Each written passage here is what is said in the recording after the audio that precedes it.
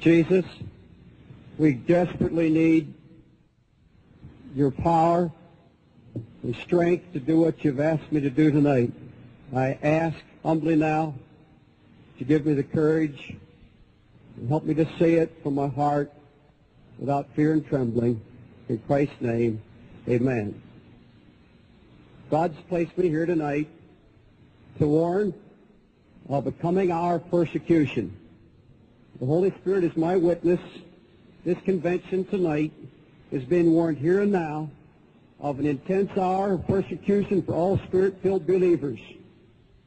You're to prepare to be hated, rejected, maligned, and ridiculed. Now, if you believe Acts 2:4 about a special endowment of power from on high, then you've got to also believe Acts 2:17. Your sons and your daughters shall prophesy, and your young men shall see visions. I saw a vision this past April, so frightening it staggered my mind.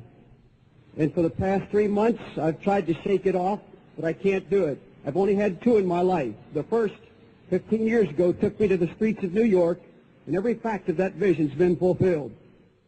I've been terribly afraid to share this vision up till tonight for fear I'd be called a fanatic. But the same Holy Ghost that prompted me 12 years ago to share the story of the cross and switchblade has prompted me tonight to share this vision with you. In this vision, I saw 5 terrible calamities coming to America and the world. First of all, a worldwide recession caused by economic confusion. I saw in my vision at most a few more fat, flourishing years and then an economic recession that's going to affect the lifestyle of every wage earner in the world. The world economists are going to be at loss to explain what's happening. It's going to start in Germany, spread to Japan, and finally to the United States. Large and trusted corporations are going to go bankrupt. Many churches are going to go into bankruptcy. And some missionary projects are going to flounder. And one of the clearest messages I've ever received from God in my life is this: use the next few good years left to prepare for a financial crisis. Get your house in order because hard times are coming. Number 2, I saw nature having labor pains, supernatural signs and changes that can't be explained by men. Worldwide disasters that we're witnessing right now, I see as labor pains in nature, which are going to become more and more frequent and more intense the closer we get to the birth of the kingdom of God. I saw major earthquakes coming to the United States. I saw worldwide famine, especially in China, India, and Russia. I saw the world's food supplies completely dwindled and millions starving. I saw coming a new kind of cosmic storm appearing as a raging fire in the sky, leaving a kind of vapor trail. Tornadoes, hailstorms, floods, and hurricanes are going to pound the earth with such intensity and violence that all of mankind is going to have to admit the world is under supernatural siege. Number 3, a flood of filth and a baptism of dirt in America. I see the prophecy of Nahum coming to pass in the very near future. God said, I'll pour abominable filth upon you. This means triple X-rated movies on cable television after midnight. This means R-rated movies within the next few years on network television. This means our newsstands are going to be flooded with such filth that Playboy magazine will look like a puritanical piece of trash. It means sex education classes in school will be using animated cartoons and filmed, dramatized sexual intercourse. And just when it appears there's going to be a successful campaign against smut, just when the Supreme Court seems to be ruling against pornographers, and when it appears the nation's returning to old-fashioned moral standards, suddenly the floodgates are going to swing open, and Satan is going to vomit filth out of hell, and it'll be just as it was in the days of Lot, and will vex the souls of God's most devout saints. Number 4, rebellion in the home. I see the new number 1 youth problem in America and the world as hatred toward parents. Now, I'm reading this tonight for fear I change a single word of what I've seen and had to write down as the Holy Spirit laid on my heart. A man's worst enemies will be they of his own household, the Bible says. Children are going to turn against their parents with a passion. Parents are going to be betrayed and will die 1,000 deaths at the hands of children who have learned to despise their hypocrisy. There are going to be millions of stay-at-home runaways who need not go away anymore and run away from home because their parents are going to give them what they choose and what they want as long as they stay home. Kids will not even be expected to communicate with their parents. They're going to live under the same roof, but will be like enemies at war living under a truce. This is the clearest vision I've ever seen in my life. It's going to be bigger than drug addiction, bigger than sex abuse or alcohol or any other youth problem. And in a recent survey we did for 5,000 kids in 12 major cities, over 45% said, "I hate my parents" already. Number 5, a persecution madness against truly Spirit-filled Christians who love Jesus Christ. Now, I don't have time tonight to go in all the details of these 4 calamities I've just mentioned. However, the Holy Spirit has prompted me tonight to go into detail and share with you what I see coming in the way of persecution. Now, it was Jesus himself who told us to tarry for a Pentecost. Jesus himself told us the Holy Ghost would fall upon us. Jesus himself promised us power from on high. But it was also Jesus Christ himself who predicted persecution was coming for all true Spirit-baptized believers. Jesus predicted it. John 15:18. Jesus said, "If you were of the world would love his own. But because you're not of this world, but I've chosen you out of the world, therefore the world will hate you.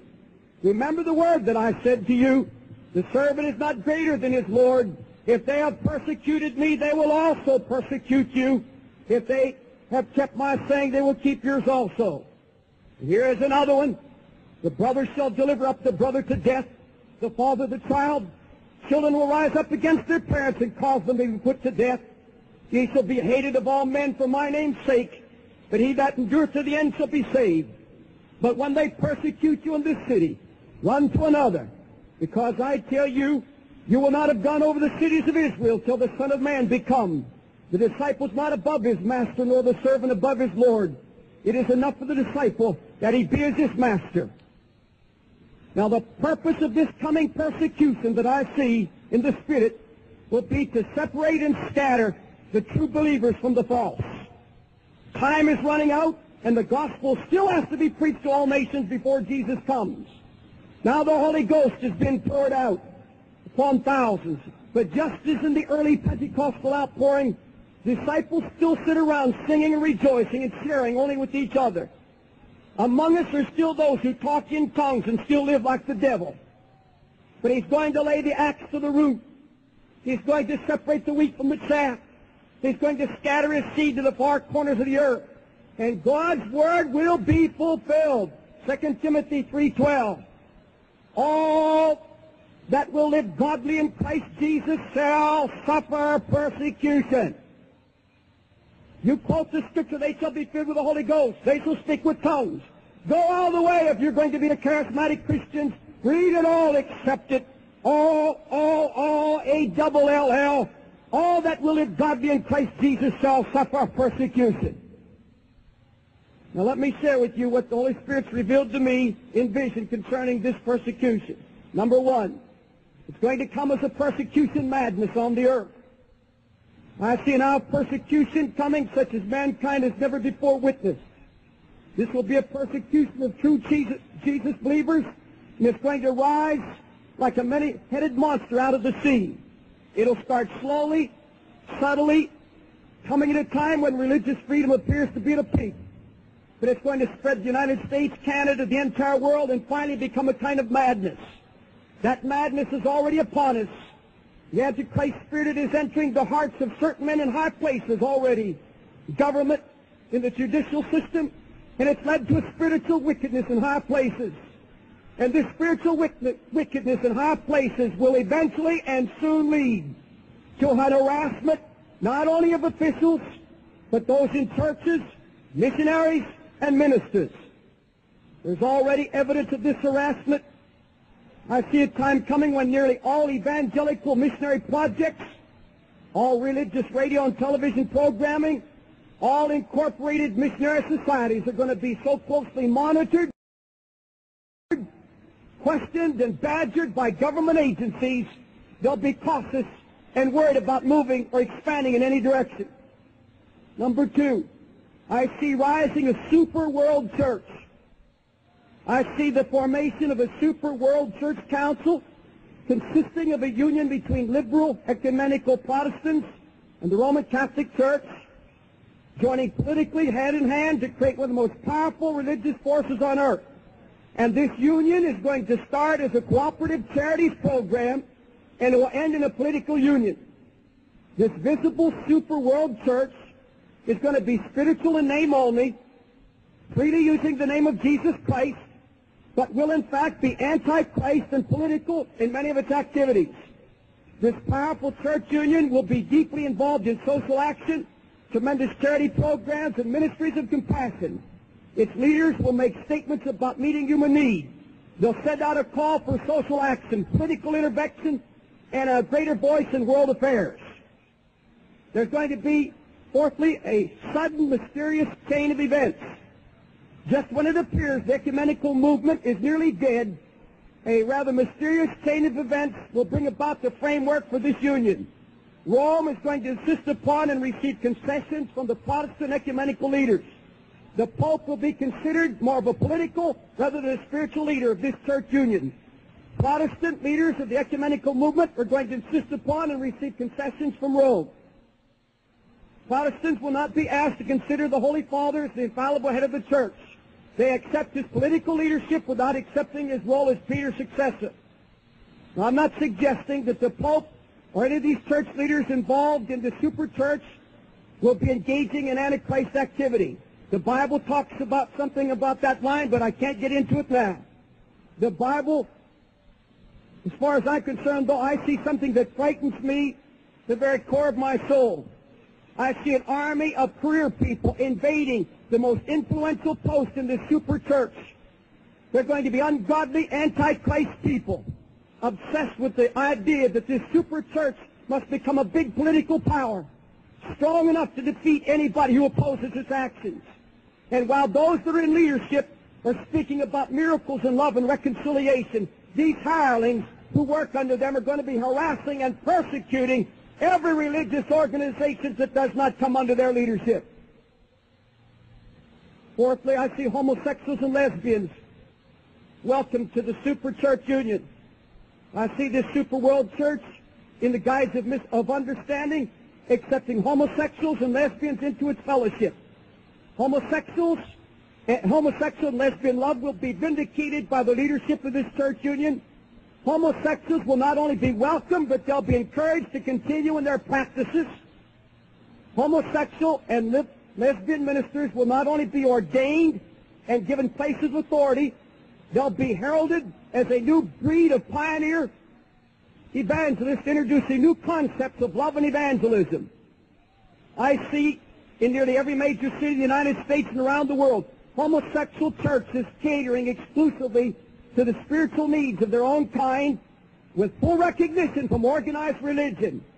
Their Sunday school and church literature distributed to their children will suggest to teenagers that homosexuality is a normal and acceptable form of Christian practice. New dancing in the church.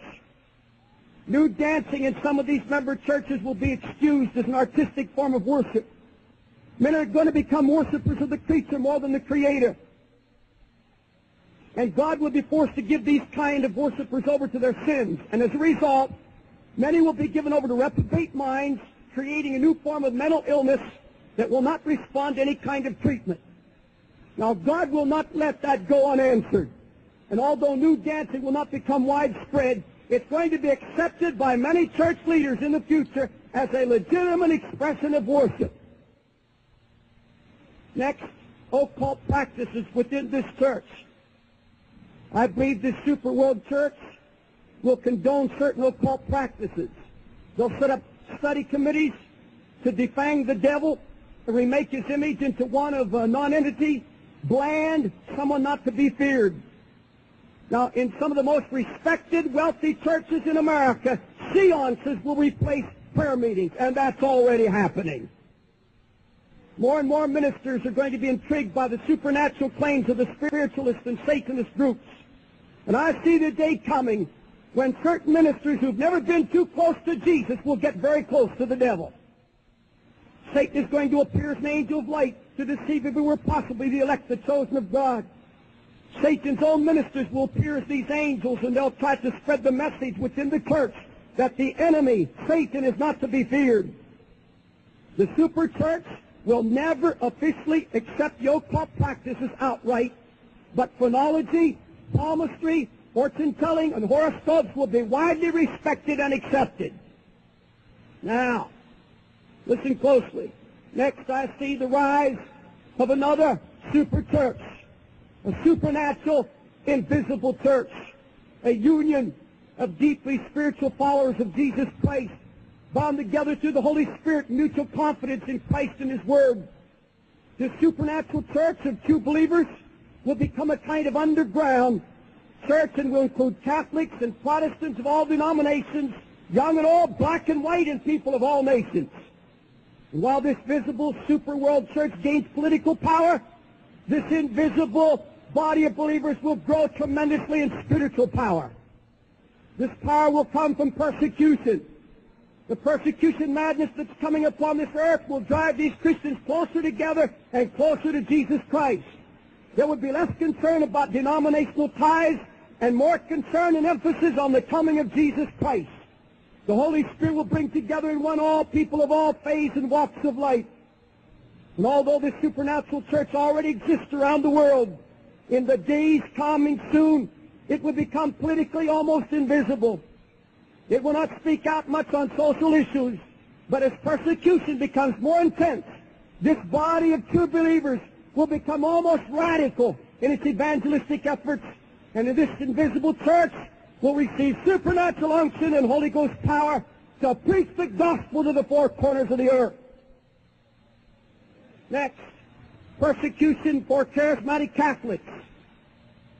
And this makes me tremble, and I've fought with the Lord for 3 weeks now saying I can't say it. The Lord said, you say it. Charismatic Catholics who consider themselves members of the invisible supernatural church of Jesus Christ face the most grievous hour of persecution of all. The Roman Catholic Church, I predict in the Spirit, is about to pull in the welcome mat to all Catholics who speak with tongues and who lean toward the Pentecostal teachings concerning the Holy Spirit. High-level political pressure will be placed on priests at a local level to put the fire out. Watch for the Pope to take a negative stand against the charismatic movement within the Catholic Church. The honeymoon is about over.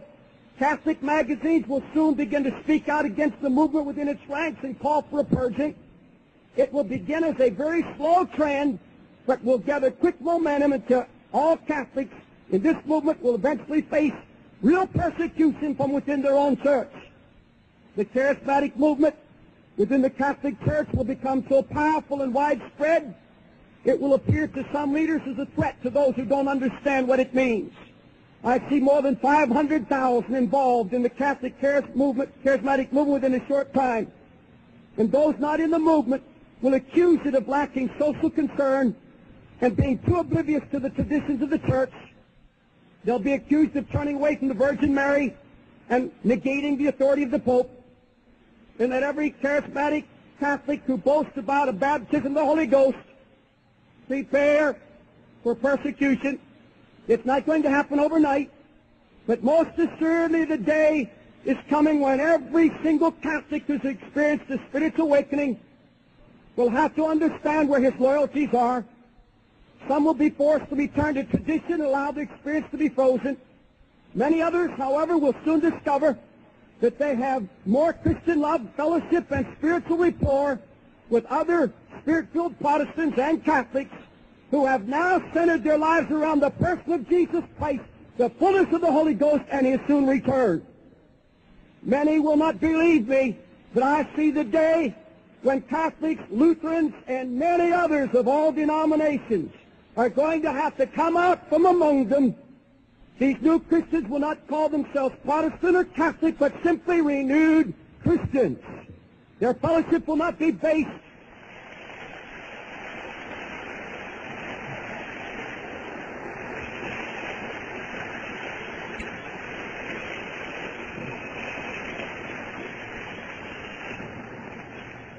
Their fellowship will not be based on the experience of speaking with tongues, but will be centered on the Father and His Son, Jesus Christ. That is our fellowship.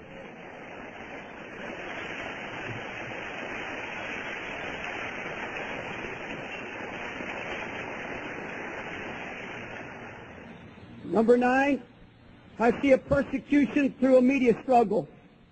There is at present tremendous freedom for preaching the gospel on radio and television. Never the door's been more open to minister Christ in the media. Christians even own and operate their own radio and TV stations.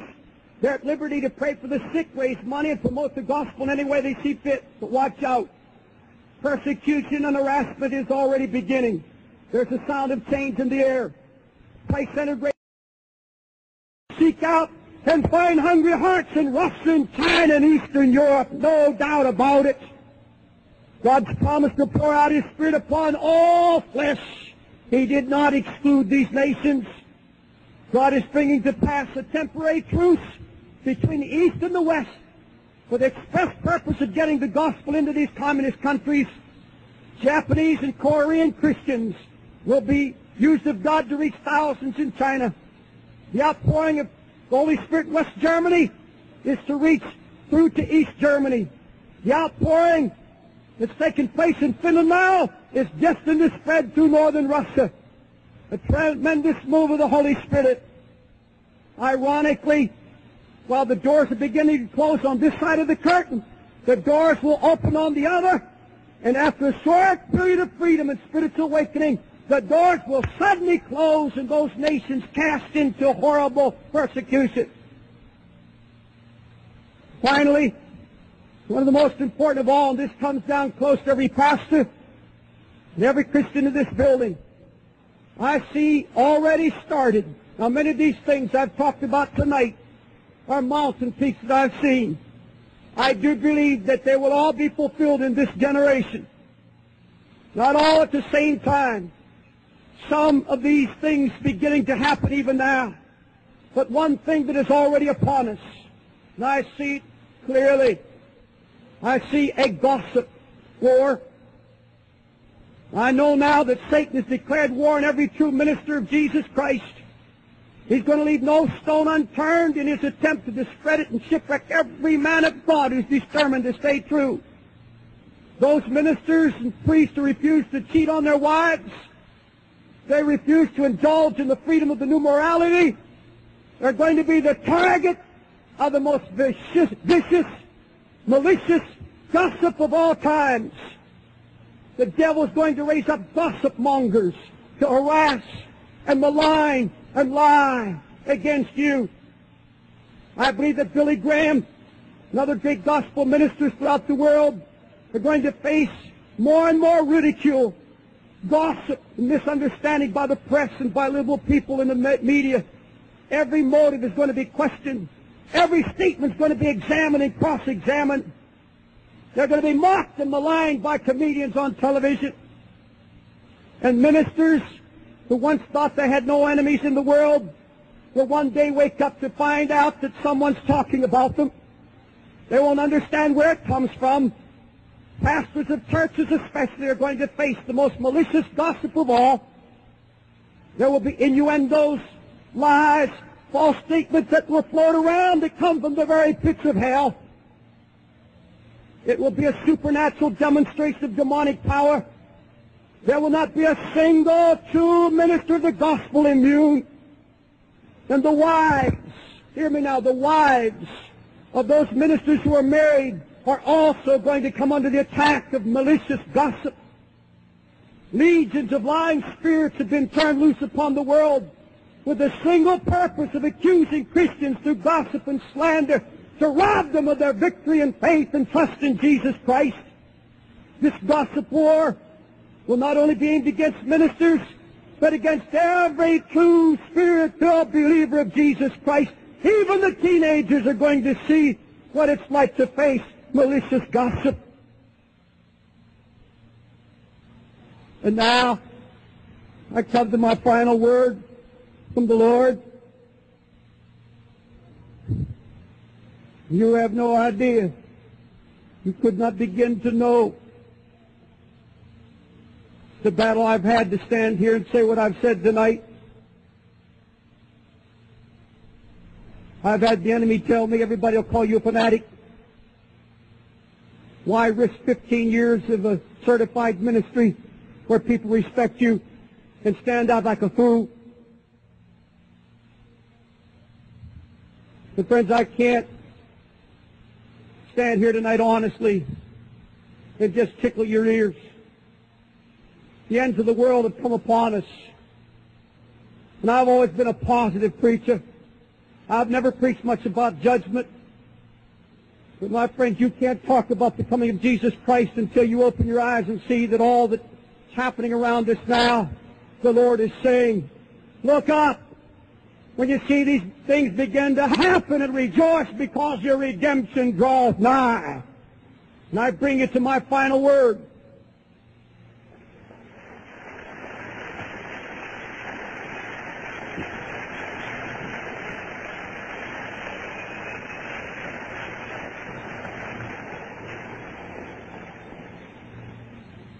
When I received this vision of calamities, it so frightened me. I was just so transfixed before God that He's kept me up night after night. Again last night in the middle of the night. And I asked the Lord about all these things. How are we going to do all that we're supposed to do when so many are forsaking you and people are going into hiding and they're afraid the ship is sinking? What do we do, Lord? Do we abdicate?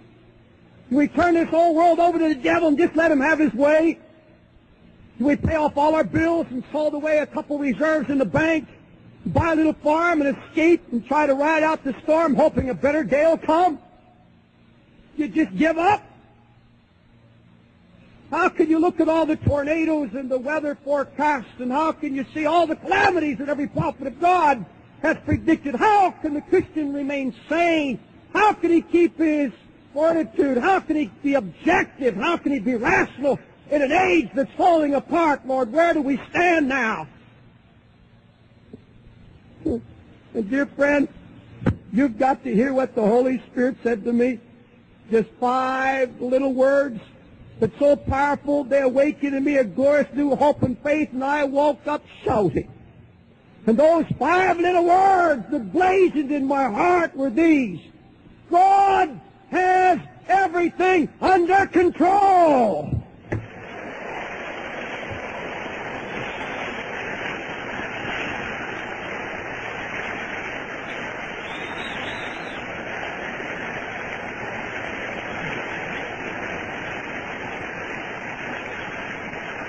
Hallelujah.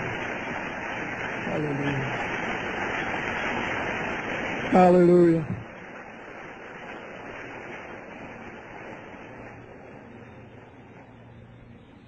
This is what I got. All of nature is under control. We hear of earthquakes, famines, pestilence, hailstorms, killer heat waves, floods. Drastic weather changes are breaking all past records. It looks like nature's out of control, but God's Word has clearly predicted it would happen. The wrath of God is to be outpoured on this earth through an unleashed fury of nature, because God is warning mankind that judgment is coming, and these are labor pains, and the closer we get to the birth of His kingdom, more frequent and intense it will get until the birth of the kingdom of God. And it was God who told Job that He shut up the sea with doors. The sea can't cross the door. He set bars and doors to stay the proud waves. God said He took hold of the ends of the earth that the wicked might be shaken out of it. Reserved the treasures of hail and snow against the day of battle. He's divided the water courses for the overflow of the waters. That's the flood. He set the domain of the earth and the ordinances of heaven. He sends forth lightnings and He scatters the wind upon the earth. Who does it? God does it. Child of God, in these days to come, the Holy Spirit would say to you, don't fear the fury of nature. God is still King of the flood. And you look upon those floods, earthquakes, and hurricanes, and you say to yourself, That's my God talking. He's calling, he's chastising, and he's saying, get ready.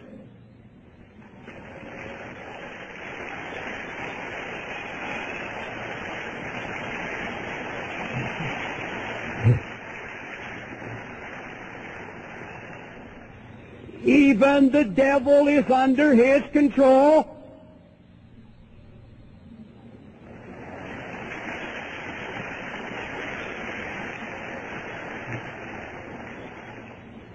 As with Job, God may permit him to touch every material, physical thing around you, but you hear it.